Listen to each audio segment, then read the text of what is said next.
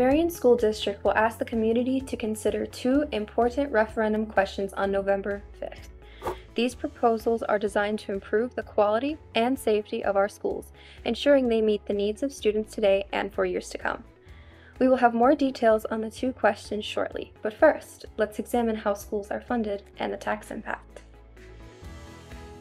In Wisconsin, public schools rely on three main funding sources: federal, state, and local taxes. Federal funding contributes only a small fraction of school districts' revenue. The primary sources of income are state equalization aid, which is allocated by the state of Wisconsin, and local property taxes.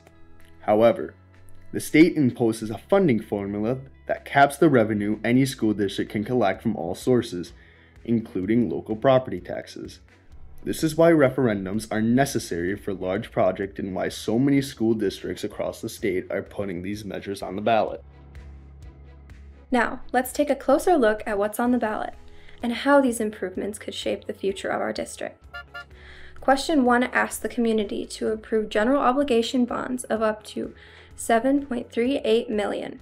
This funding will focus on critical infrastructure updates across the district, including much-needed repairs, maintenance, and safety upgrades. At Marion Elementary School, we're planning accessibility improvements such as ADA-compliant restrooms and doorways. We'll also remodel the office space to create a secure entrance, enhancing student safety. Additionally, essential building systems like HVAC, water lines, and electrical service will be replaced to ensure our school remains a safe and efficient learning place. At Marion High School, updates will be made to improve our science, agriculture, and technical education spaces. This includes better ventilation, power, and technology to support hands-on learning and new equipment for agriculture, food science, trades, and engineering programs.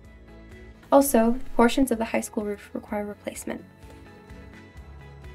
Question 2 seeks approval for $7.6 million in general obligation bonds to create a combined elementary and middle school on the current elementary school campus. This project would include constructing an addition with a new kitchen in a commons area, a training room, restrooms, and supply storage. The cafeteria will be remodeled to create additional classroom space for elementary and middle school students. By consolidating the two schools into one campus, we can create a more efficient and connected learning environment. These improvements are designed to provide a safer, more accessible, and modern learning environment for our students. Investing in our facilities now ensures that our schools can continue supporting a high-quality education and preparing students for the future.